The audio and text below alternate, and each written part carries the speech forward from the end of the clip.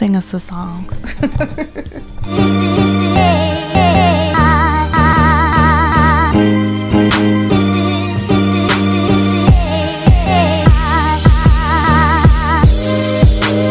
get rich and buy our parents' home in the south of France.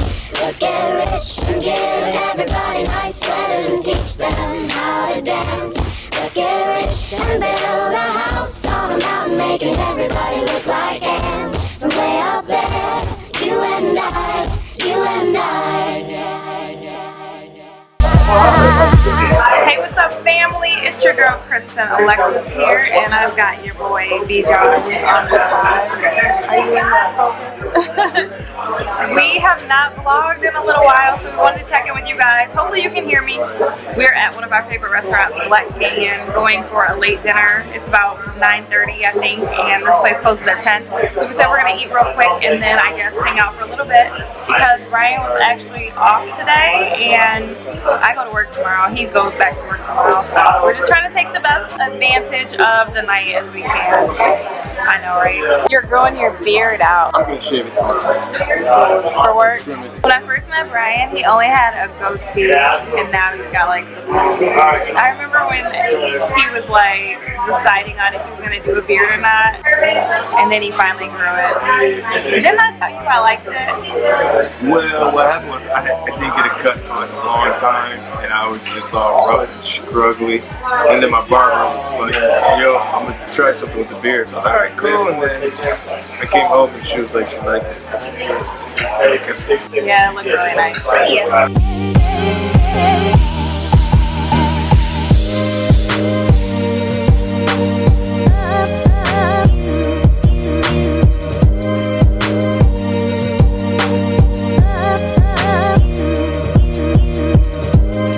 Really, Brian? I like my stuff to be organized. What can I say? So you're sitting here organizing seasonings at 10:30. Well, really, I was looking for some nutmeg, but I don't For see what? it. Just in case I decide I want to do some French toast. Why would you make French? You just ate. I was talking about tomorrow for breakfast. We were just in the car talking about Aaliyah and how crazy it is. Like, she would be my age just about, I think. Wouldn't she be my age? Yeah, because I was the same age as her when she passed. So yeah, like, she would be my age if she was still alive. And it's so crazy because I did not realize how much of her music I grew up on, how I know every one of her songs. Like, it's really crazy to think she's been gone that long. And she was such a success up until the point she passed. Like, she had multiple platinum albums, multiple hits with Timbaland and Missy. She was just dope. Like, I can't say enough. I miss that girl. Miss her music. I wonder sometimes, like, if she was still out, what would she be like today? What would she be doing? Probably movies or something like that. But anyway, look at you. Hey, you gotta turn the bowls down. Okay, you guys remember we talked about the forks up, forks down? The bowls don't go down. The bowls need to be angled. Have you ever watched a GE commercial for the dishwasher? They need to be turned. The sprayer sprays up. So if the sprayer is spraying up and the bowls are facing like this, how is the water gonna get inside? Same way that the silverware goes down, right? Okay, so let's do another bet, you guys. You still haven't paid up from the other bet. So, do the bowls need to face down like this? No. Or do they sit up like that? Sit up like that. Y'all let me know though in the comment section because I'm very interested to hear your perspective. This man seems to think that dishes can just magically clean themselves when they get in the dishwasher. Tired of winning and always being right. And never paying up bets. Whatever. We have an ice bath challenge still coming soon. Coming to a YouTube channel near you.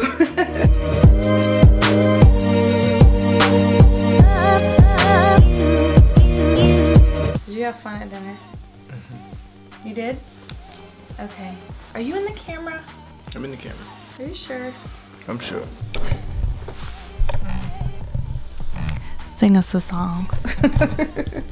Cause you know who's licking his. There you go. So in this video, we basically wanted to kind of talk a little bit, well, I wanted to talk a little bit and get his perspective on all the YouTube couples that recently have been breaking up And there's been like a lot, or if not breaking up, they've had like serious drama in their life. There was the couple, the interracial couple recently, where he posted that they're getting divorced, and then she changed the whole channel name like immediately. That was like a month ago. Then Nikita and Terrell, that was another huge breakup. I've been following them for a minute. Kristyn, we do not need you sniffing in the camera. But no, that was another one, Nikita and Terrell. Then one of my favorites had like some drama, and she came out with like her song Dana, and what's her husband's name? I can't even think of it, but I'm a huge fan of them. Like honestly, with the exception of the first one who I did not follow, the other two I was subscribed or am subscribed to. Well, Nikita and Terrell, I guess their channel's gone, but the third one with Dana and Ahmet, I think is how you say his name, I'm still subscribed to them. And it's just crazy because you know what, there's even more. There's two Caucasian channels, Eric and his girl, Eric Conover. When I first started following him, he had a girlfriend and then they broke up. And then girlfriend versus boyfriend, that was another big breakup.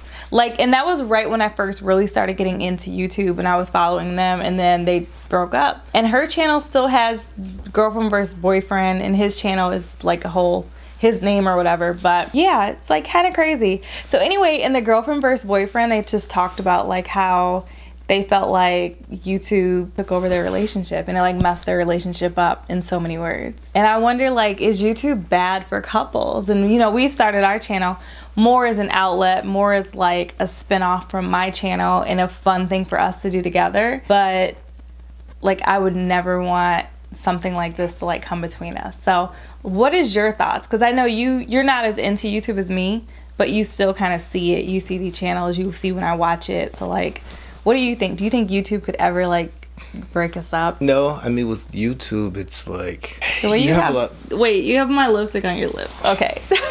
I mean, it's like you have a lot of people where they start off maybe as a hobby, and then it grows into something bigger. So you're always recording, the cameras always are on. It's kind of like no privacy. Like you have to filter out what you want. And then also YouTube is also very demanding with your time when you're always recording, editing. Of course you get better, but still it takes time, because as you get better, and for some people it becomes their job and they upload every day, every 2 days, like it really, you have to record that, then you have to edit.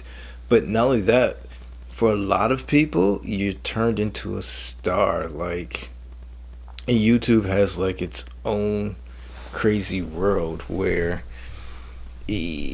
somebody else can recognize you from YouTube, but not the rest of the world. It's not like being a music star or superstar athlete.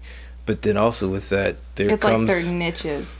There comes money, and there comes fame and other things. And there's, if you're not used to it, it could really affect you. Like whether it's a guy or a girl, because now you're making more money, and for guys, certain people might be like hitting up the inbox and exactly, and girls see that and they see, hey, this guy has money, why not hit him up? And some guys are willing to take that chance because they've never really been exposed to that. So it's like kind of like real easy to get caught in that trap. So like if you've never been there, never had a taste of it, so it's that's just my personal opinion. But yeah, because it's kind of crazy. Like I think when I was watching the video from Girlfriend vs. Boyfriend, and I cannot think of her name right now, but she had posted a video basically saying like the demand of doing YouTube and always having fresh content really was put a strain on their relationship.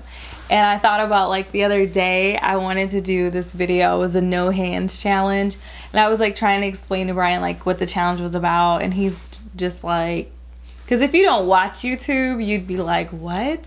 So I'm telling him about the challenge. I sent a video, and he was like, why would you do that? And I was like, because people like it. And he was like, dude, you're tripping.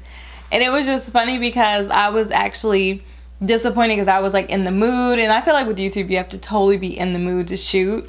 And you can't just like jump into, you have to be in the mood, because if you're not, it's going to come across on camera. You'll be stale. You know what I mean? So I was disappointed. He was just neutral, because Brian's pretty neutral all the time. But I could see how if you're all like, if you do it every day and you're always trying to come up with a storyline and have a, you know, good content, good thumbnail, title, like there's so many elements you have to be considering, that could weigh on your relationship. And like, I would never want that for us. But at the same time, it's intriguing, and for me, it's a hobby that I really enjoy. I've never really had a hobby that I enjoy, so it's kind of neat to have one. Like, I know you've always had DJing, but for me, it's, you know, it's kind of cool. It's like, it is like gambling too, because with YouTube, if you do things right, you can hit, and when you hit, you get this like spin of that hit for a little while, and then it dies down, and then you feel the pressure of hitting again.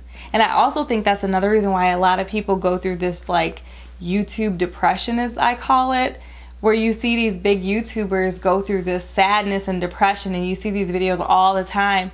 And I think it's because of that withdrawal from the hit. Like when you start to decline, and if that's all you're doing with your life is YouTube, and then you hit, and then you go through your down cycle, you're gonna feel a way about that, you know what I mean? Especially when that's tied to your, you know, income that you have for your house and everything like that. So I don't know, I think you have to be careful when you do YouTube, but at the same time, I think if you do it right, it can be a lot of fun, which is why, like, for our channel, I'm trying not to like pressure it or anything like that. Just have fun with it. Yeah, when we feel like it, if that makes sense. But at the same time, when we are in the mood, I feel like our content is coming off really good and very genuine. So, you know, I enjoy it. I'm talking with my hands tonight.